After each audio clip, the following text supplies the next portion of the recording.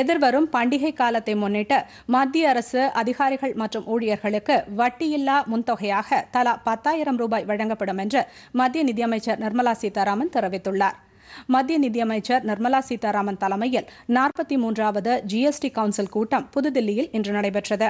காணொலி காட்சி மூலம் நடைபெற்ற இந்த கூட்டத்தில் நிதித்துறை இணையமைச்சர் அனுராக் தாக்கூர் மற்றும் மாநிலங்கள், யூனியன் பிரதேசங்களின் நிதியமைச்சர்கள் இந்த கூட்டத்தில் பங்கேற்றனர். மாநிலங்களுக்கு மத்திய அரசு வழங்க வேண்டிய ஜிஎஸ்டி இழப்பீட்டுத் தொகையை எந்த முறையில் வழங்குவது என்பது குறித்து இந்த கூட்டத்தில் முக்கியமாக ஆலோசிக்கப்பட்டது. கூட்டத்திற்கு பிறகு செய்தியாளர்களை சந்தித்த நிதியமைச்சர் நிர்மலா சீதாராமன் எதிர்வரும் பண்டிகை காலத்தை முன்னிட்டு மத்திய அரசு அதிகாரிகள் மற்றும் ஊழியர்களுக்கு 10,000 ரூபாய் வட்டியில்லா முன்தொகை வழங்கப்படும் என்று அறிவித்தார். இந்த முன்தொகையை 10 மாத கால தவணையாக அவர்கள் திரும்ப செலுத்தலாம். இதற்காக 4,000 கோடி ரூபாயை மத்திய அரசு ஒதுக்கியிருப்பதாகவும் அவர் தெரிவித்தார். Now the 7th pay commission is on, as you are all aware, and it doesn't have a festival advance thing in it. But we are now reviving it just for one time, this one time.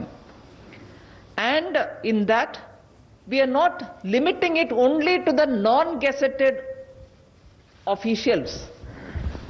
It is now going to be available for all. 10,000 rupees and not 4,500, which was the last festival advance under the 6th pay commission.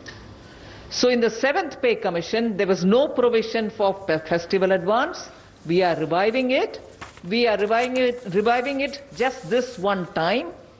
And this time, we are giving 10,000 rupees for all central government employees, irrespective of their position, rank, gazetted, non-gazetted, it doesn't matter. 10,000 rupees. And this shall be repaid in 10 installments.